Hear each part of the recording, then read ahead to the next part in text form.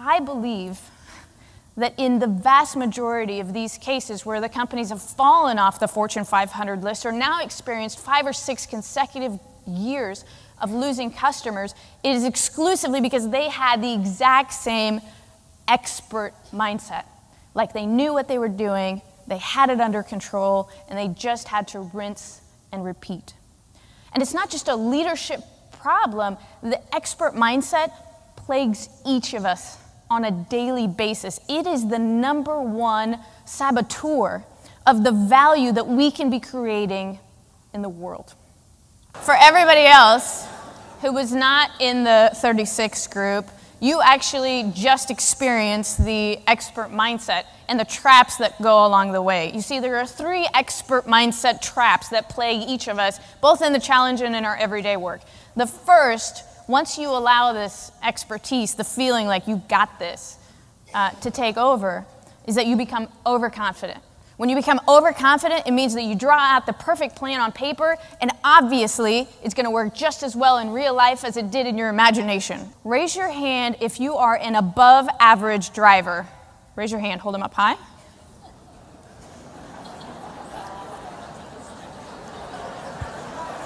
Okay, so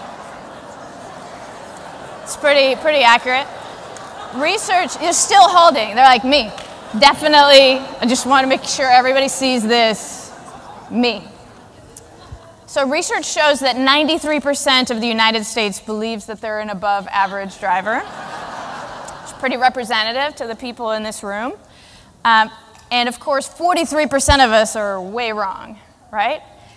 And that kind of overconfidence actually affects every single thing that we do. Let's try an easier one. Raise your hand if you think you're pretty good at breathing. Raise your hand. Yeah? Why don't we do an experiment to find out? Everybody stand up. If the hand on your chest moved, which is the majority of the people in this room, then you are breathing wrong.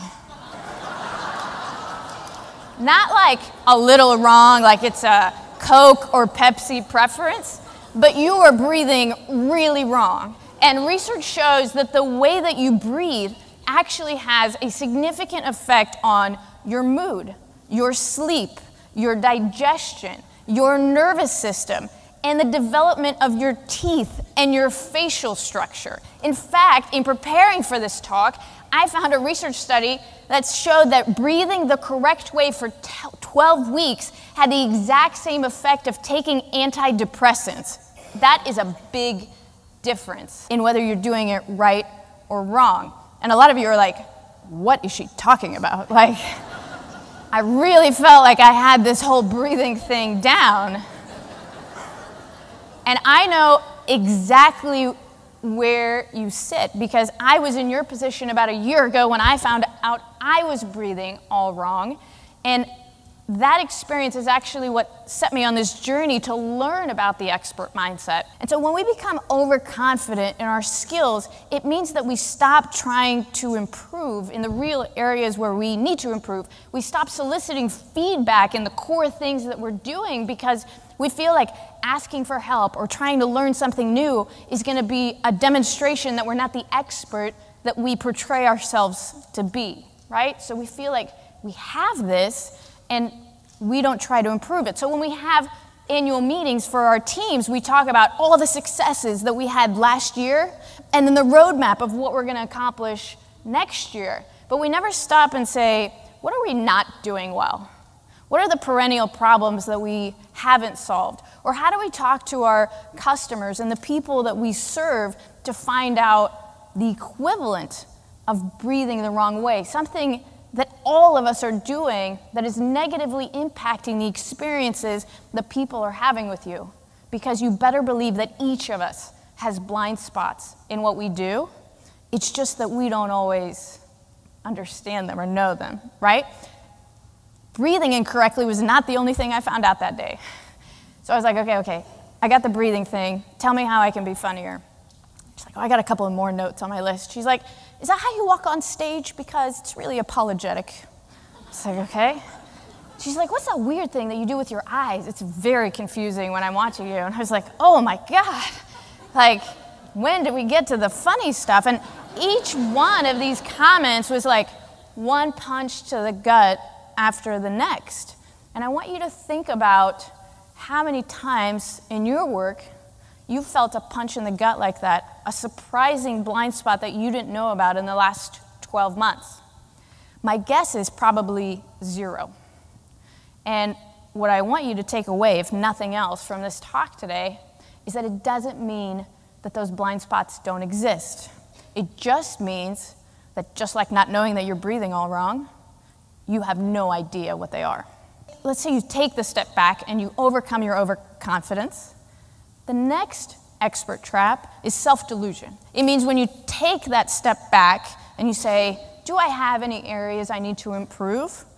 You lie to yourself and you say, no, everything is going amazing. All evidence points to the fact that I'm doing this the best that it can possibly be done.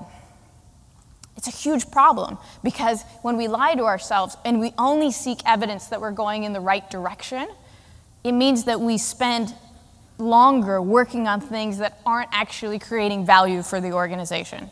So I want to do a fun demonstration with this. Everybody say hello to John. Hello, everybody. Okay, John, we're going to play a game, okay? And here's how the game works. I'm going to give you a series of numbers, 3 numbers, and there is a rule that all of these numbers have in common. Have you ever played this game before? No. Okay, great. So there's a rule to these numbers, and you're going to try to figure out what the rule is, okay? And the only way you can figure out the rule is by giving me another 3 numbers, and then I'll tell you whether they fit the rule or not. Does that make sense? Makes sense. Great. Okay, so the 3 numbers are 2, 4, and 8. Okay, so you can guess, this is for you, you can guess what you think the rule is, or you can give me another 3 numbers and I'll tell you whether or not they fit the rule. Okay, Into the microphone. 16, 32, and 64? Yes, that fits the rule. What do you think the rule is? I think the rule is that, a couple different ways, but it was the number, Hold it up closer. sorry, the number times 2 is the next number. That is not the rule. Okay. What? Would you like to guess another 3 numbers? Wait, so I got it right, but now you're asking me to do it again? Well, you got it wrong. That's not the rule. No, that's not the rule. That's not the rule. That's not so the now rule. You want another 3 numbers. Well, I mean, if you want to try to figure out what the rule is. You got the rule wrong. Got the rule wrong. So do you want to guess another 3 numbers? All right, so 128. Okay, I'm going to need a calculator for this. I studied to be a lawyer, so I could avoid math. Go on. So 256. Okay. And 508? No. What was that again? What they said. 512. Yeah.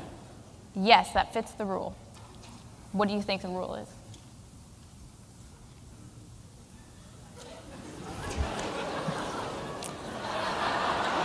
Two to the power of x. That is not the rule.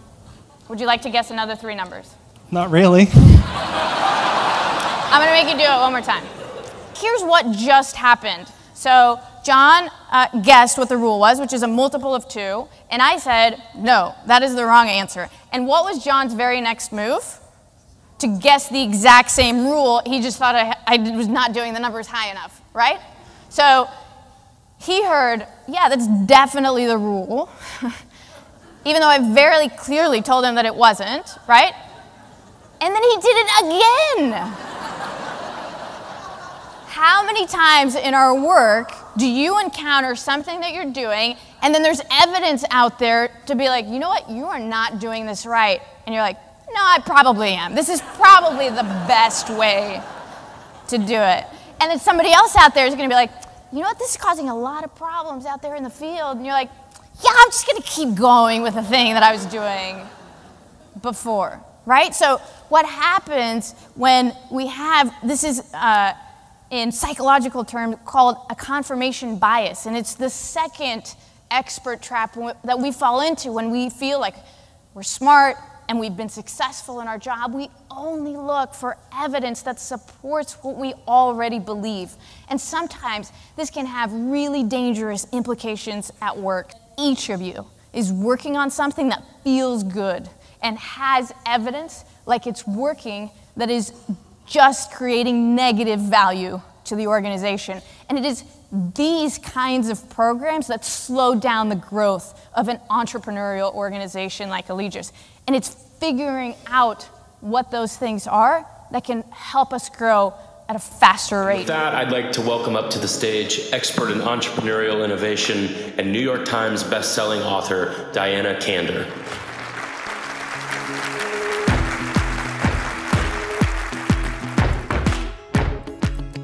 My name's Diana Kander, and I write and speak and train about curiosity and innovation. It's really easy to develop blind spots. As soon as you become successful, you really stop looking for what you could be doing better.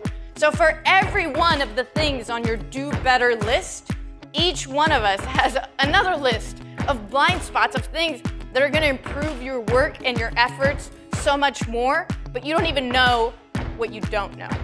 So figuring out what your blind spots are in each one of these areas is actually going to get you a lot further in solving that problem. It's going to get you a lot further in reaching your crazy goal.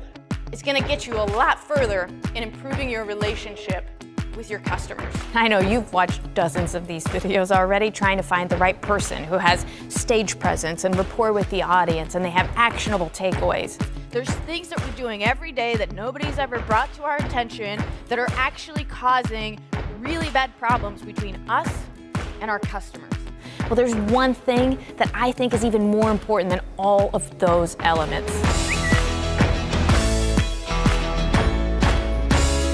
What I focus on is measurable change in my audience. What are they going to do differently on Monday than they were doing before they ever heard the talk? If you want to bring curiosity back into your personal life, curiosity back into your company, to make sure that your organization never peaks, never experiences that downward spiral that has affected a lot of titans of industry, then you need to master how to ask these 4 questions and how to properly listen to the results.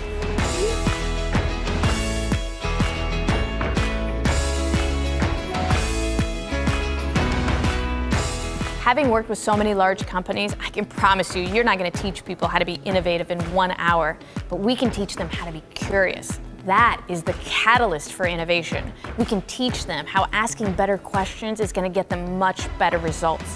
That is the goal of our time together.